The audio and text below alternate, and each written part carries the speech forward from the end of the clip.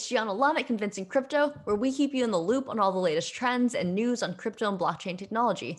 Together, we are building a crypto movement that fights for climate justice and economic empowerment. So, my background is in climate science, and a bunch of you had been asking me what are some of the more sustainable cryptos. So, today I want to go over what is Algorand, also known as Algo. Oh, also, thanks to the folks on Reddit for giving me advice on the mic placement here. I am sitting on like a whole mountain of pillows today so that like I'm not all the way down and low on the mic. So if I like topple over or something here, blame the folks on Reddit. Anyways, today we're going to go over first what is Algo. Then we're going to go over what is pure proof of stake. That's the mechanism that Algo uses.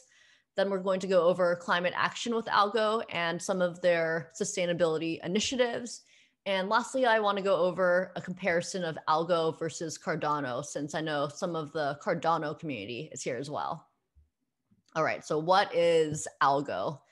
Algo is a crypto that was launched in June 2019. Back in the day, June 2019, what were you doing like 2 summers ago, pre-pandemic? That like feels like another lifetime ago.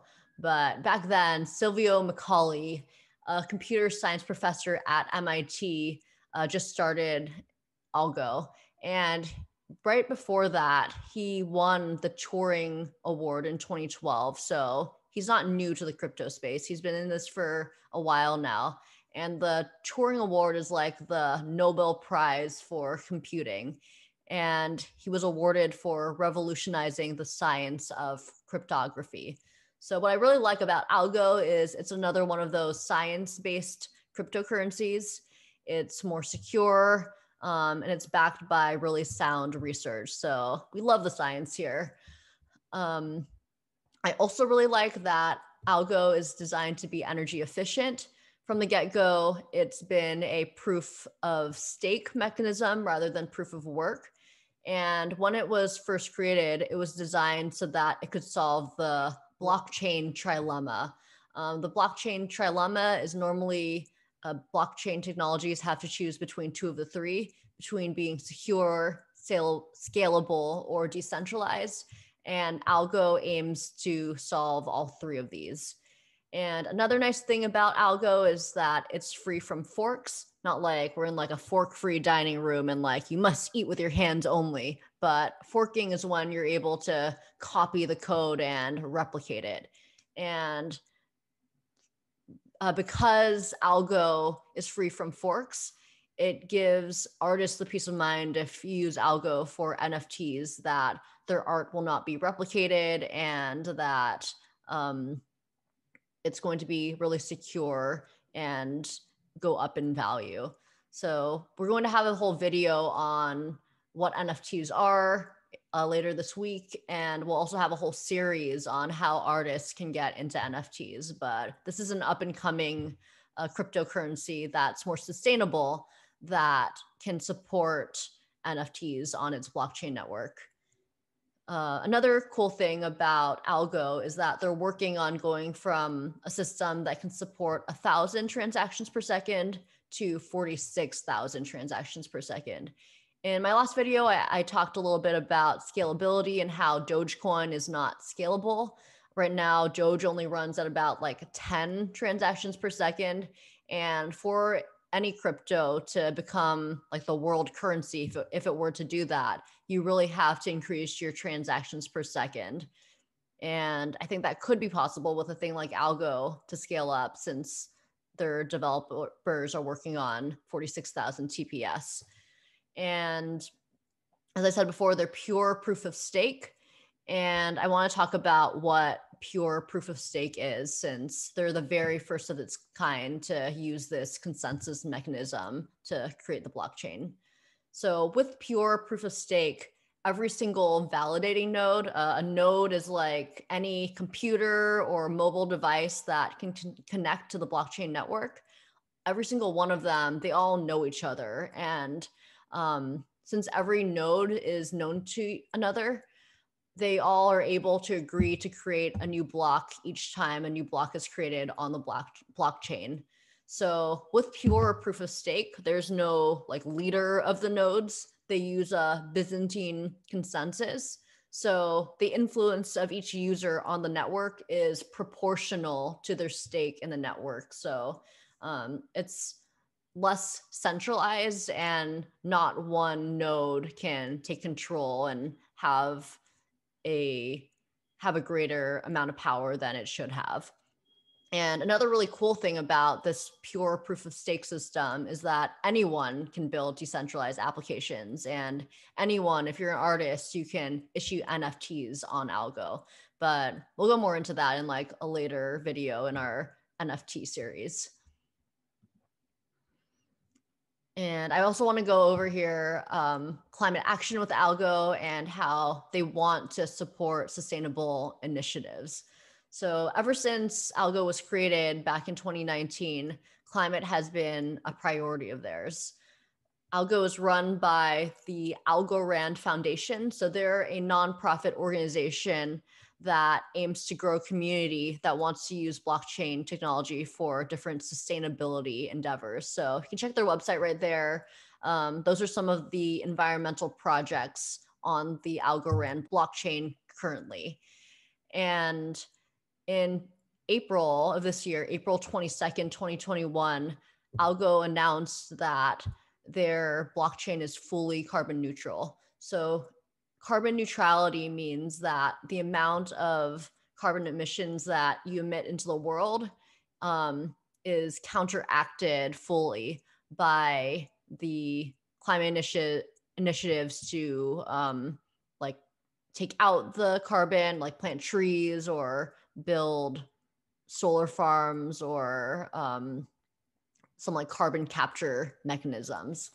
So what you bring in is equivalent to what you take out. And now that they're carbon neutral, Algo is actually pledging to become carbon negative. And they're doing that with a partnership with a Spanish fintech called Climate Trade. And with Climate Trade, they're implementing this sustainability oracle. And the point of the oracle is to notarize Algorand's carbon footprint on the blockchain. So carbon footprint is like the amount of carbon that you're putting out into the world. And they're having equivalent carbon credits called the Algorand standard asset. And these credits will be locked into a green treasury so that people can trace and verify that they are both emitting them, and then they can offset those verified emissions with different sustainability initiatives. And I have a lot of opinions about offsets. Offsets are like a accounting mechanism so that, say, you're a coal-fired plant and you want to pollute, you can pay someone else to grow trees. You can pay someone else to build a solar farm, but like that money that you get, your profits from your polluting initiative can go into something that cleans up the environment. But my issue with that is that doesn't really take into account environmental justice. It doesn't take into account the communities who live near that polluting factory. Just because you're planting trees in some other part of the world doesn't mean that you're cleaning up the air pollution, reducing the risks of cancer for the people who live surrounding that coal-fired plant. So it's not perfect. In my opinion, offsets are not enough to make crypto, or any company for that matter, reach emission reduction goals. But I think it's a good start that some cryptos like Algo are finding ways to become carbon neutral and eventually carbon negative. And I think it's also good that Algo is already a proof of stake mechanism rather than proof of work, but I just don't see a world where proof of work coins like Bitcoin would fully be offset. I think that would be a lot of offsets and a lot of building of carbon capture devices just to offset something that doesn't even need to be as energy intensive as it is. I don't want to bore you with a bunch of climate reports, but in 2016, the European Commission reported that 85% of carbon offset projects likely did not reduce emissions at all. So they haven't really been that effective in the past, but I think with something like the partnership between Climate Trade and Algo, you can verify that these projects are actually happening. You're not duplicating reports. You're holding companies accountable for actually doing these sustainability projects. But yeah, we need a mixture of both energy reduction, efficiency, and offsetting is kind of a band-aid right now. But these solutions need to be permanent, they need to be transparent, they need to be scalable, and they really need to be time efficient so that we reach our emission reduction goals in time and we don't start seeing greater and greater impacts of climate change because we failed to meet them. All right. So lastly, I just want to go over a quick comparison of Cardano versus Algorand, since some of you are interested in that. Cardano is a little bit older than Algorand. They've been in the game a bit longer, but they're both founded by great scientists. Charles Hoskinson of Cardano versus Silvio Micali of the Algorand Foundation. So they're really well-researched scientific cryptos rather than memes or ones that are just created for the purpose of profit. There's a mission behind these cryptos, and they actually want to scale them up in a way that is scientifically possible and that will actually help a lot of people in the world. Both of them use a proof of stake consensus mechanism to build the blockchain. Cardano uses Alboros, while Algorand is the first to use pure proof of stake, but those are both more energy efficient than something that's a proof of work mechanism like a Dogecoin. And both of these coins have multiple token listings like Binance, Coinbase Pro, KuCoin. So that's not really an issue accessing them. And currently, both of them operate at 1,000 transactions per second. And that's really great for scalability. And as I said before, Algo is working on a rate of 46,000 transactions per second by the end of 2021. So we'll see if that happens. That would be amazing if they did, since that would allow it to really scale up and support more people who want to use this technology. Both of them are fully decentralized, and both of them have their own wallet. So that's kind of like putting your money into a bank, but getting a lot more interest in it. So if you put it in Yori or Daedalus with Cardano, or if you put it in the Algorand wallet, you can integrate that with the Ledger Nano X, and the more you put into your wallet, the more return you get.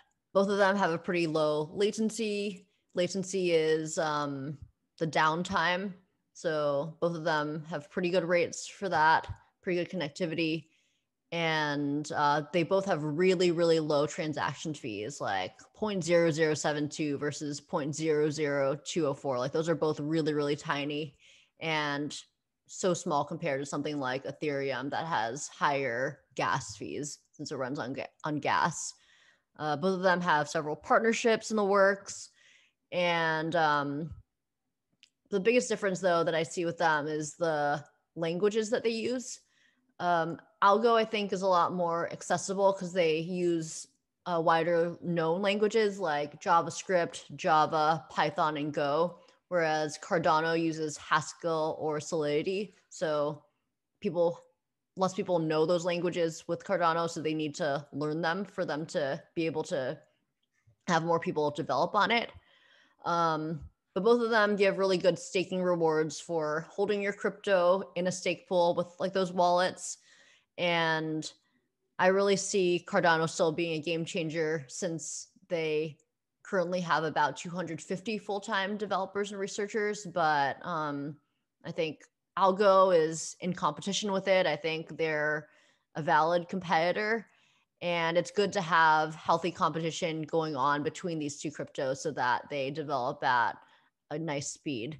And yeah, I'm just really looking forward to seeing what they both do in the few months to come, and when they both start supporting NFTs on their blockchain system. So that's pretty much all for me today. Feel free to comment any questions you have about climate or blockchain technology. And please like and subscribe if you want to see more content like this. And here at Convincing Crypto, we're building a crypto movement here. We want to support climate justice and economic empowerment. So if you want to be on our channel with us and talk about those topics with us, let us know. Reach out. We'd love to grow this community and apply crypto to things that you really care about. So yeah, feel free to leave a comment below and let everyone know that there are sustainable options to crypto. Thanks, everyone. See you next time.